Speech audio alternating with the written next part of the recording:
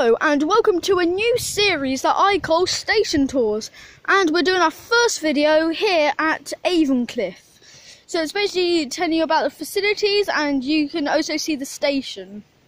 So here you are, it's got an S-car marker, it's got an extremely short platform, as you can see, very short. It can only fit on around one train car, and it's also got, if you look there, if it lets me scroll in, it's got a help point with a next train symbol. It's also got one over at this side.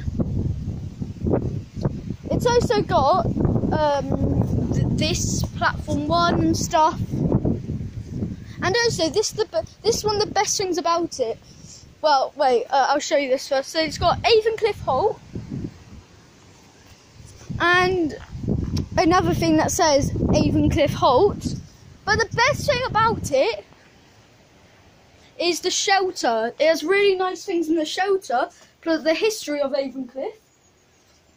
It's got loads of history. You can pause the video if you want to try and read it. I'll try and scroll up and down so you have enough time. It's also got the Great Western Railway network map. Onward travel, you can see what's here. There is a very nice pub next to it.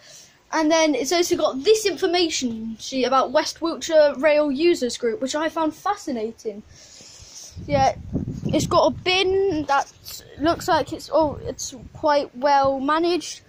A big lamppost. And yeah, that's most things about this station. On that side, it's even got train times.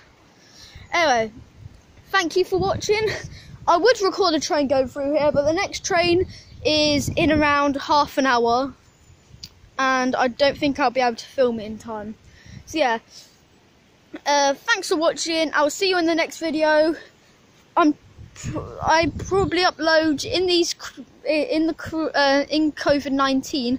I'm trying to upload like once a month. Okay, and that's just when trains are there. And I won't be doing proper train spotting videos. I'll just be filming station tours and just watching trains zoom by when I'm doing a walk. So anyway, thanks for watching. Please like, subscribe and hit that notification bell for more train spotting, and goodbye.